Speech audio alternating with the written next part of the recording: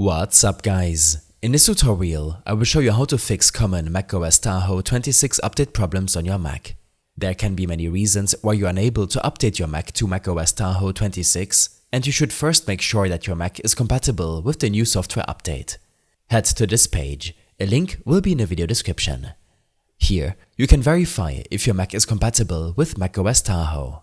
If you're unsure about your model, simply click the Apple icon on the top left of your screen and click on About this Mac to review your exact model, chip, OS version and year.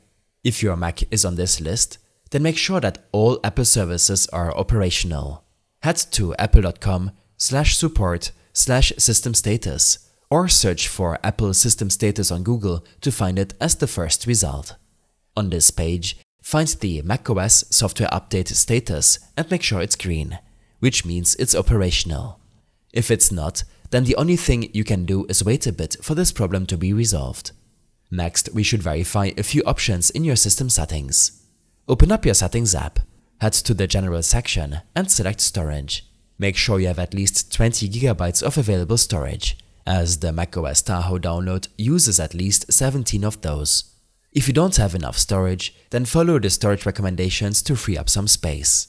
When this is done, review your content and privacy restrictions and app limits, especially if you ever had parental control set up, as these can prevent you from updating your macOS version.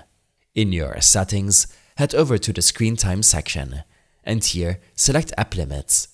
Temporarily disable app limits and then select Content and Privacy under Restrictions. Make sure to also disable content and privacy restrictions before trying to update again.